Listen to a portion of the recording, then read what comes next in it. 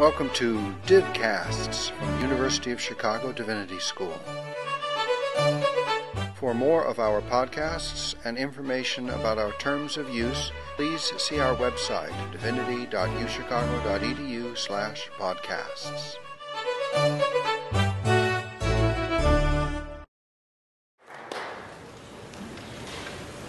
Jean Bethke Elshtain is Lord Spelman Rockefeller Professor of Social and Political Ethics in the Divinity School at the University of Chicago. Her work on the connections between our political and ethical convictions is well known in public venues as well as in the academy. Her recent books include Who Are We? Critical Reflections, Hopeful Possibilities, and Just War Against Terror, The Burden of American Power in a Violent World. The title of Professor Elshtain's paper is Why Augustine? Why Now? Professor Elshtain.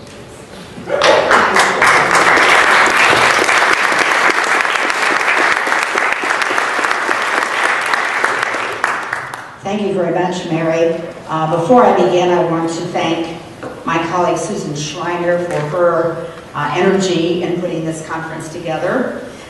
It is a great honor to participate in a conference honoring the great David Tracy. The fate of St. Augustine in the world of academic political theory is the field in which I was trained, has been at best mixed. He is first of all enveloped in a blanket of suspicion cast over all religious or theological thinkers. Do they really belong with the likes of Plato, Aristotle, Machiavelli, Marx, Mill, Hobbes, and so on? There are as well particular features to Augustine's work that makes him a tough nut to crack. He is an ambitiously discursive and narrative thinker. Although a number of his works follow an argumentative line in the manner most often favored by political theorists, given the distinctly juridical or legalistic cast of so much modern political theory, most often he paints bold strokes on an expansive canvas. His enterprise is at once theological, philosophical, historical, cultural, and rhetorical. His works are characterized by an extraordinary rich surface as well as vast depth, making it difficult to get a handle on if one's purposes are not similarly ambitious. Given this towering enterprise, it is perhaps unsurprising that attempts have been made to reduce Augustine to manageable size. To that end, he has been tagged a political realist and canonized, if you will, as the theological grandfather of a tradition that includes Machiavelli and Hobbes. Now, there's a version of political realism that Augustine fits into, but not that kind of political realism, but that's where he's been situated. If Augustine is read at all, he is read primarily in and through excerpts from his great works that most favorably comport with situating him in the lineage that later eventuates with Machiavelli and Hobbes. To this end, his confessions are ignored, and Book 19 of The City of God is reproduced with certain bits highlighted. The text is gone through, and there are a few passages here and there that are cherry-picked in order that they comport with the view of Augustine as a realpolitiker. In the interest of time, I'll skip over the excerpts that are usually highlighted in Book 19, is most often looked into for that purpose. Now, the upshot is this reduced Augustine, numbered among the pessimists, and charged with being one of those who stress, to the exclusion of nearly everything else, human cruelty and violence, with a concomitant need for order, coercion, punishment, and war. Now, if one hopes to avoid this characterization of Augustine for political theory, what is required? And I hope that in what follows, I will show you some of the key points of theoretical demarcation in Augustine's work that are rich with implications for political theory and that avoid the reductionistic characterization of him. Now, I will begin with Augustine on the self. The great historian of the late antique world, Peter Brown, claims that Augustine has come as near to us as the vast gulf that separates a modern man from the culture and religion of the later empire can allow. How so? One reason surely lies in Augustine's complex ruminations on the nature of selfhood, about which we have just heard an interesting paper delivered. This is a theme close to our own preoccupations. Augustine, in fact, anticipates certain postmodern strategies in dethroning the Cartesian subject even before that subject got erected. For Augustine, the mind can never be transparent to itself. We are never wholly in control of our own thoughts. Our bodies are essential, not contingent, to who we are and how we think. And we know that we exist not because I think, therefore I am, but rather I doubt, therefore I know that I exist. Only a subject who is a self that can reflect on itself can doubt. Now the story for St. Augustine, and here too he is remarkable, begins with an infant. It's amazing that children don't appear for the most part in political theory. It's as if human beings spring full-blown from the head of John Locke. So Augustine is radical within the context of political theory, which often makes the assumption that we start as adults. Augustine begins with natality. He says we need to credit some of the stories that women tell about infants. He intimates a developmental account featuring a fragile, dependent creature who is by no means a tabula rasa, but a being at once social and quarrelsome. This little human being is driven by hunger, desire, and frustration at her inability to express herself and to get others to respond. Now, growing up, he tells us, is not about getting rid of these childish emotions, for these are key ingredients of our natures and our ability to understand, but rather about forming and shaping our passions. Augustine's awareness of the sheer messiness of human existence lies at the heart of the withering critical fire he directs at Stoic apatheia. For the mind to be in a state, and these are quotes by the way, in which the mind cannot be touched by any emotion whatsoever, who would not judge this insensitivity to be the worst of all moral defects? We begin as and we remain beings who love and who yearn, who grieve, who experience frustration. The most important point here is Augustine's insistence that thought can never be purged of the emotions and that the thinking self expresses complex emotion through thought and in a language that is hopefully up to the task. Epistemologically, thinking, including that mode of thinking called philosophic, should not pertain to a clean separation between emotion and reason. Rather, these are interlaced and mutually constitute one another. Augustine argues that certain philosophies abstract from or offer unreal assessments of our human condition by taking insufficient account of embodiment and should be rejected for that very reason. The body is epistemologically significant, a source of delight, of travail, of knowledge, of good and evil. The body is the mode in and through which we connect to the world and through which the world discloses itself. Mind is embodied, body is thought. The heart of Augustine's case against the Pelagians also lies here, given their overestimation of the control of human will, of voluntas. In the words of philosopher James Wetzel, Pelagius seemed in the end to deny that there were ever significant obstacles to living the good life once reason had illuminated its nature. Thus he stood in more obvious Pelagius and more obvious continuity with the philosophical tradition than Augustine, who came to disparage the worldly wisdom of pagan philosophy for its overconfidence. Augustine is, in some ways, an epistemological skeptic who believes, nonetheless, that we can come to know certain truths. There are warranted beliefs but we can approach these only through complex indirection and through love, a formed desire, and the name given to a good that spills over the boundaries of the self and reaches out to others and to the source of love, God. Now, given the fact that all human beings are creatures attempting to express desire, whether disordered or ordered, and that they must do so through language, our words are open to misunderstanding and to multiple ambiguous interpretation by others similarly desiring creatures. Now, this suggests a theory of language, and Augustine offers one, that influenced the work of Ludwig Wittgenstein, among others. Because we are driven by delectio, by desire and yearning, we yearn for enjoyment, including the pleasures of the intellect. Indeed, we acquire self-knowledge by trying our strength in answering, not in word but in deed, what may be called the interrogation of temptation. We come to self-knowledge through our interaction with the world. But it is never easy for the mind to unlock things.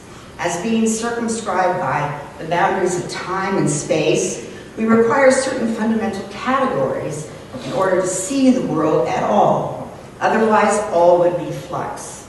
So in addition to time and space, we require a form that incorporates reason and will, that is, so to speak, up to our complexity. And Augustine finds this in the Trinity, a principle that works through complex relational analogies involving similarities and dissimilarities, things seen and unseen at one and the same time. We are capable of forming concepts about things we have seen and things we have not seen. We imagine many things to be in part because we know what it means to have or to bear the trace of an image. We believe many things exist, rightly so, that are not personally known to us. Augustine writes, and in fact, when I wish to speak of Carthage, I seek for what to say within myself. Find an image of Carthage within myself, but I receive this through the body, that is, through the sense of the body, since I was present there in the body and have seen and perceived it with my senses and have retained it in my memory, that I might find the word about it within myself whenever I might wish to utter it. For its image in my mind is its word, not the sound of the three syllables when Carthage, Carthago in Latin, is named, or even when that name is silently thought of during some period of time. But the word that I see in my mind when I utter this word of three syllables with my voice, or even before I utter it, so too when I wish to speak of Alexandria, which I have never seen, an image of it is also present within me. So Augustine then goes on, I can't develop this point, to talk about the importance of trust and what it is we come to know. We have to take into account the observations of others. We can't be everywhere all the time. Augustine also uses the metaphor of fabrication, of making things, in order to drive this point home. A worker makes a chest. At first he has the chest in his skill knowledge, for if he did not have it, in his skill knowledge, how could it be brought forth by making? But the chest as it is in his skill knowledge is not the chest as it appears to our eyes. In skill knowledge it exists invisibly. In the work it will exist visibly. When we gaze upon things in the mind through a complex word, name, image nexus, we are not untrammeled in this imagining. There is an available repertoire. It is linguistic, historic, contingent, time-bound. It is caught within the confines and limits of our embodiment. So although naming and imagining is wonderful, it is also, according to Augustine, constrained. We cannot imagine just anything. Now this leads directly to Augustine on language and the constraints, excuse me, a bit of a cold, and the constraints imposed on this by language. As par excellence, the language users among God's creatures, we bump up all the time against opacity and constraint. In Book 19, Chapter 7, Augustine muses about the ways in which all humans are divided by linguistic differences, And these differences make it very hard for us to understand one another.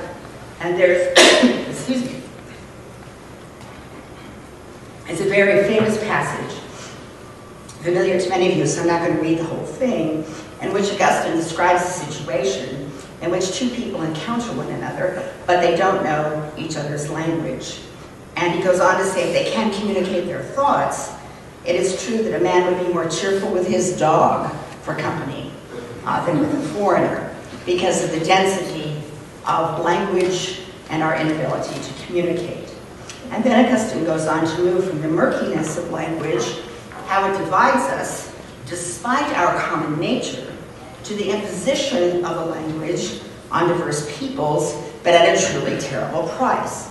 And this is part of his critique of the late Roman Empire. We find then a drawing together of notions of human nature, language, and its centrality in constituting us as living creatures, the complexity of a search for fellowship, and a pithy critique of the enforced homogeneity of empire. The upshot of the force of linguistic convention, finally, is that human beings can only achieve what Augustine calls creatures' knowledge. Full knowledge is not available to human knowers, no matter how brilliant and learned they may be. We are both limited and enabled by the conventions of language. No one can jump out of his or her linguistic skin. We are obliged to bow to what Augustine calls normal usage if we hope to communicate at all. And we are driven to communicate by our sociality, a sociality that goes all the way down.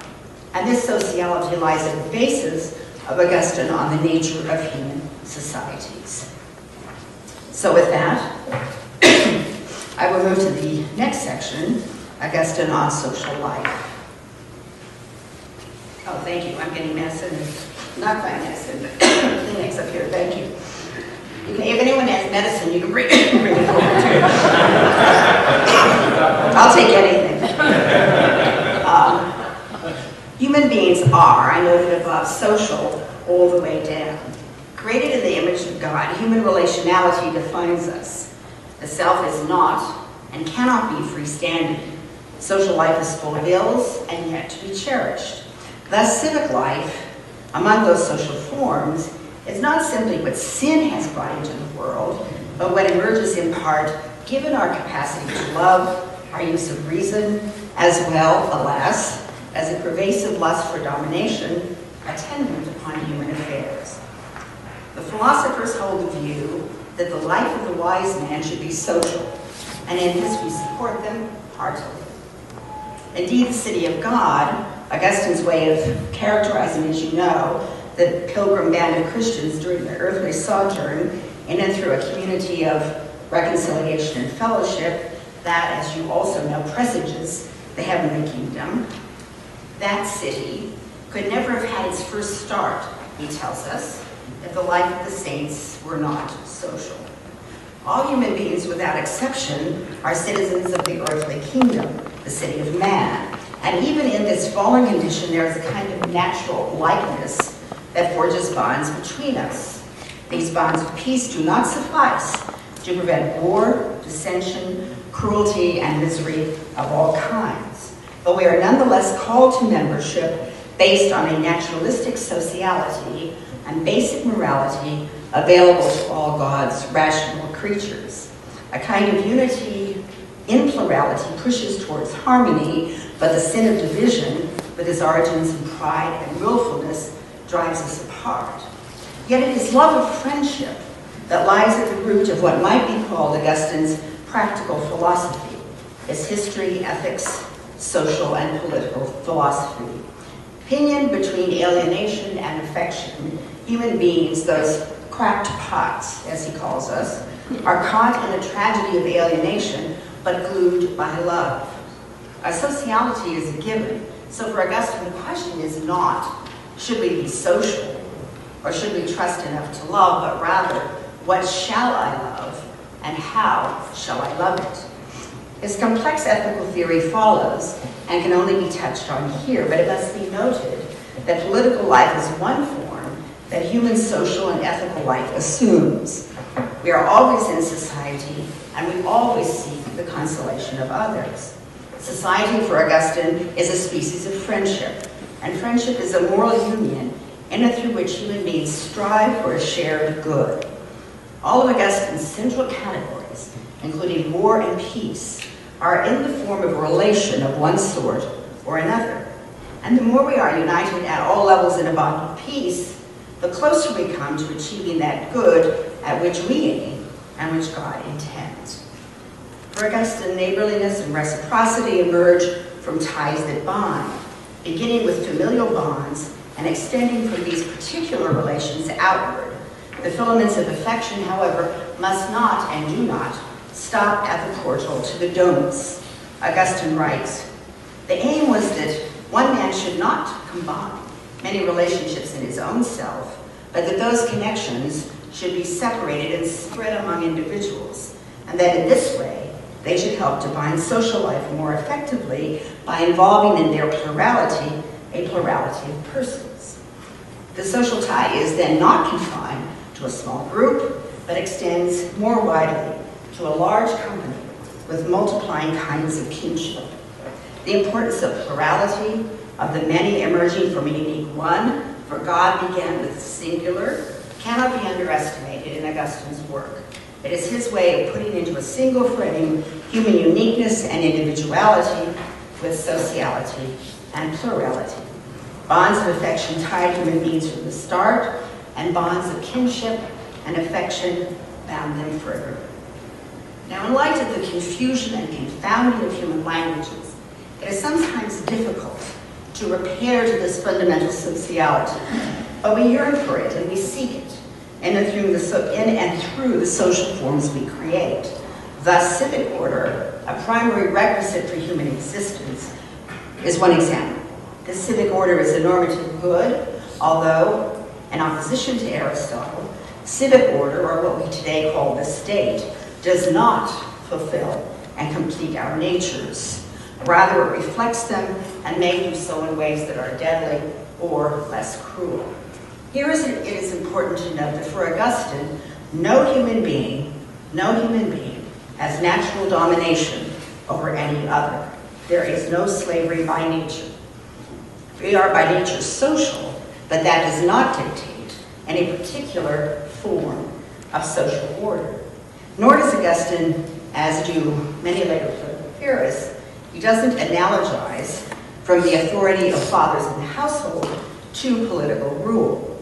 Classical patriarchal theory holds that the rule by fathers is at once both natural and political, and that a natural right translates into political authority. But for Augustine, political authority is different from familial authority. To the extent that one is subject to a ruler, one is subject to him in status only and not by nature. Now, excuse me, there are temporal goods that are worthy. I have to skip over some of this section, I think, in the interest of time.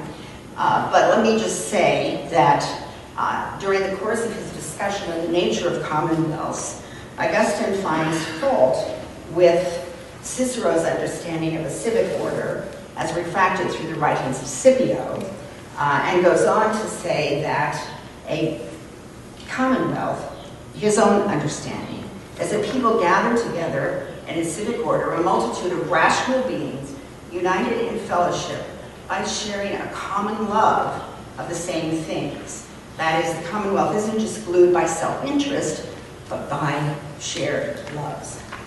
Now, using this definition, we not only can define what a society is, but we can also assess what it is that people hold dear. We can ask ourselves the question, what sort of society is this? What kind of community is this? What do people care about? It is worth noting at this juncture that a debate in current Augustinian scholarship concerns precisely how one should rank the good of political society for Augustine. Now, the traditional and overly simple view claimed that civic order is simply a remedy for sin. And that view, I believe, has now been effectively challenged. Now the question seems to be just how important to Augustine's thought overall is the good at which civic life tends, and how much this derives from and can be achieved through the exercise of human voluntary activity. The dangers inherent within earthly political life are manifest, the fruits of pride that seek domination over others and glories only in the self or the empire. The goods to be attained through civic life are sketchier, but begin with Augustine's basic rule of thumb for human earthly life, namely that we should avoid harm and help whenever we can. Now, it is the interplay of caritas and cupiditas that is critical, and whether one or the other prevails in a given point of time, whether within the very being of a single person or the life of a civic order. Augustine would tame the occasions for the reign of cupiditas and the activation of the libido dominandi, less to dominate, and maximize the space within which caritas operates. For a lust of domination taints and perverts all human relations from family to city.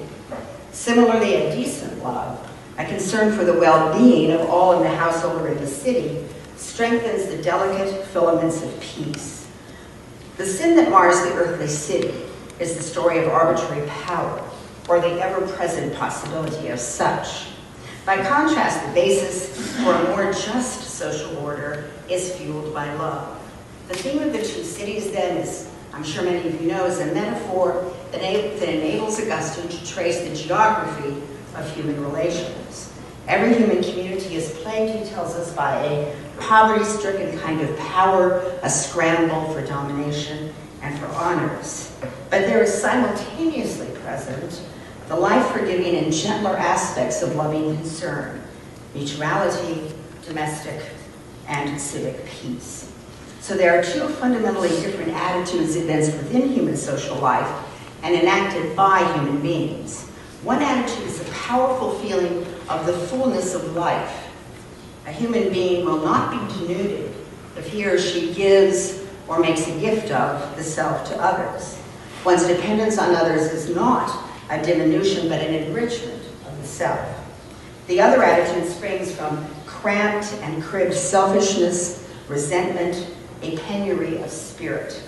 The way one reaches down or out to others from these different attitudes is, perforce, strikingly different. From a spirit of resentment and contempt, one condescends towards the other, one is hostile to life itself.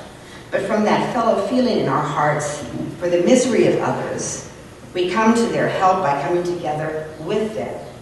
Authentic compassion eradicates contempt and distance. But this working out can never achieve anything like perfection in the realm of earthly time and history. In Robert Marcus's book, Sakalum, which is widely acknowledged as one of the most important attempts to unpack and to situate Augustine as a civic and political thinker, he argues that Augustine aimed for a number of complex things with his characterization of the two cities. One was to sort out the story of all earthly cities. Augustine, he argues, provides an account of the earthly city from Assyria through Rome and shows the ways in which even the cherished goal of peace all too often ends in domination, which is no real peace at all. The fullness of peace is reserved for the heavenly city and its eternal peace, of course, but intimations can be achieved on this earth. So in this way, Augustine creates barriers to the absolutizing of any political arrangement. Marcus goes on to tell us that Augustine's repudiation of the theology underwriting the notions of an imperium Christianum lies in part in his worry that the identification of the city of God with an earthly order invites sacralization of human arrangements and a dangerous idolatry. At the same time, earthly institutions do have a claim on us, and our membership in a polity is not reducible to misery and punishment. So temporal peace is a good amidst the shadows that hover over and among us. There are two rules that I've already mentioned. First, to do no harm, and second, to help whenever possible. So the most just human civic arrangements are those that afford the widest scope to the non-harm doing and fellowship and mutuality.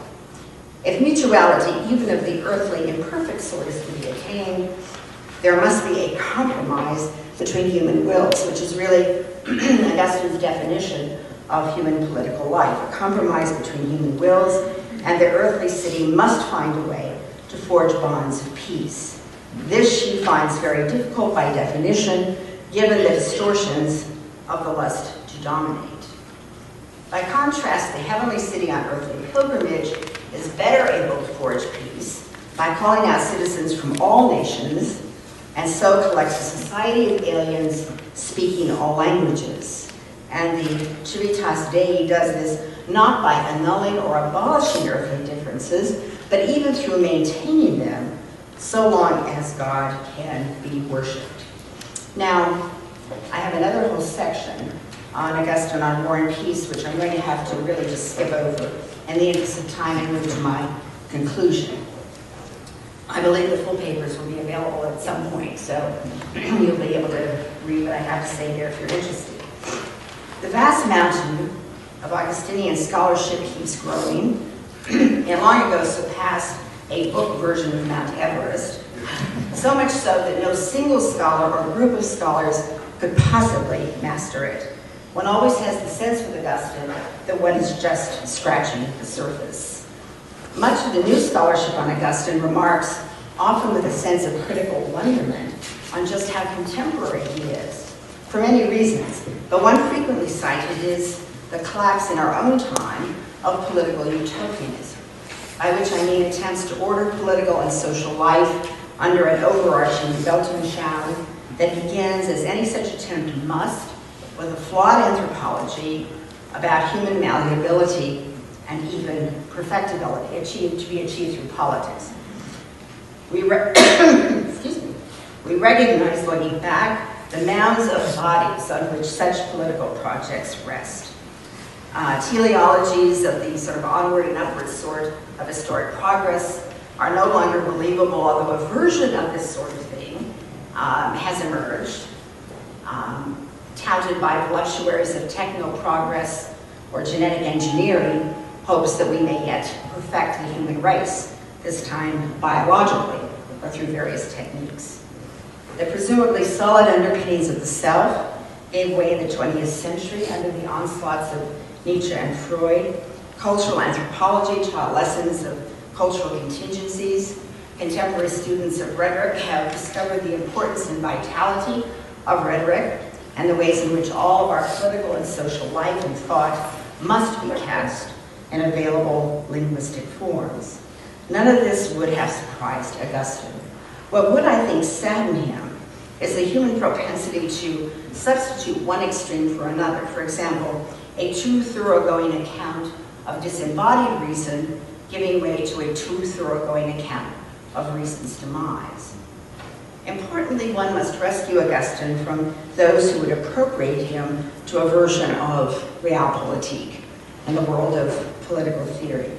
That situating him there downplays his insistence on the great virtue of hope and the call to enact projects of caritas. That does not mean that Augustine can be called to service unambiguously in behalf of markets and democracy. It does mean that he should not be listed as one of the depredators of humankind. Thank you very much.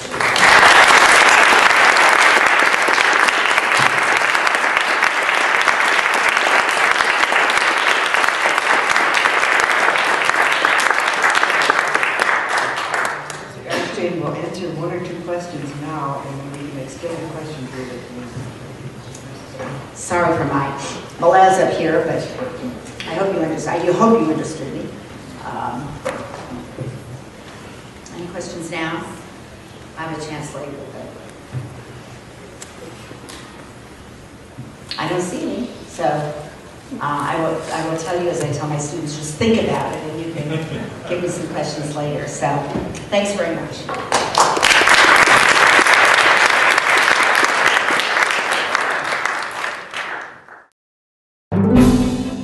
We thank you for listening to or viewing our podcast. For more information and for other podcasts, please see our website, divinity.uchicago.edu/podcasts. Copyright, the University of Chicago Divinity School.